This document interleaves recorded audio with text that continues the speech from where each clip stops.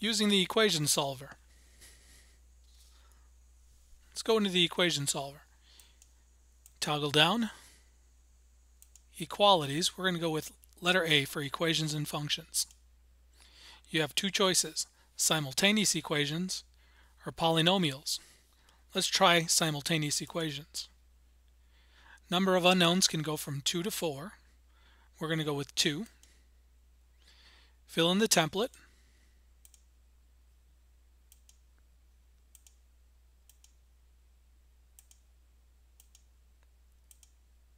With the following values.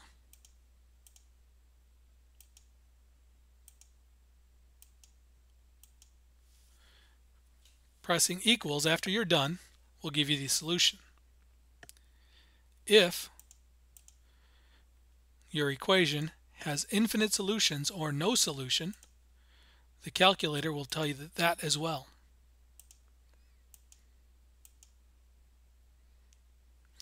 That system had no solutions. Let's try one that has infinite solutions. In this case, we're going to make them linear combinations of each other and see what happens.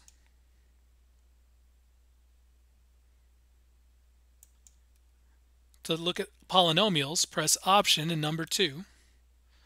We'll go with a polynomial of degree 3 with the following values: 3, 3, 1, and 0.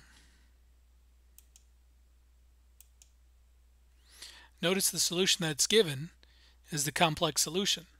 If you use the arrow keys, you'll see all three solutions: 0, -3, plus and minus the square root of 3i over 6.